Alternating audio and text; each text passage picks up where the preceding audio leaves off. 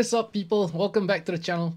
So it's been a while since I actually flew this particular camera, and I haven't been flying them for the fact that they've been kind of finicky. And the cameras I'm talking about are these. These are the split cams. I've got the Cadex Turtle version, I do not know what, up to the latest one, as well as this Runcam split. I've had many different versions of the Runcam split, and this is like what's left. I've got one that's still on the quad, and it's the 3-inch Crux 3 with a special frame. This is the Angry Dawn Pocket Race Rocket. So I've got the split camera right there. Now, one of the reasons I don't fly these cameras anymore is the fact that they just don't last. So I've been using them for years, but at some point of time I just gave up. I gave up trying to fix them. This is like, without the lens. And this one, I don't know what's wrong with this. Probably couldn't record or something.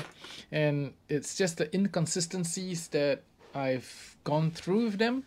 Sometimes they don't even record. So you need something that's really consistent, something that you can trust, right? Especially for that one good footage that you want in HD. So I guess that will be trust issues. Of course, I've gone through all these cameras, and in my pursuit to find the best HD quality video or the best footage I could ever get with my tiny whoops and micros, these are definitely things that I would have gone through. And seeing as to how many of them are really unreliable, well, it was reliable in the beginning. Seeing as to how reliable it was in the beginning, it kind of wears out over time. And one of the clear example is this particular video that I had.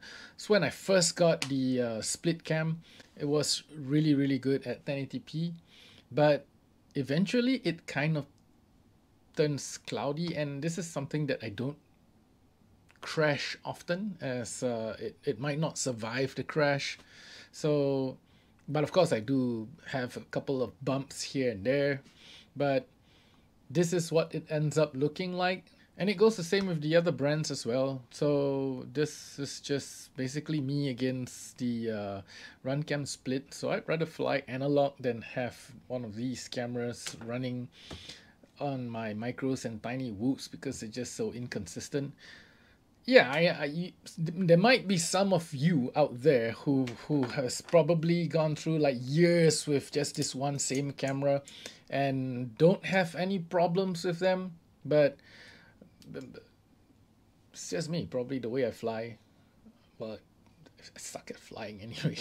And of course I do crash sometimes, but it's like not massive, like straight head-on camera into wall. Crashes are normal for this kind of hobby drones, but this is way beyond endurance. It just don't last. It just doesn't.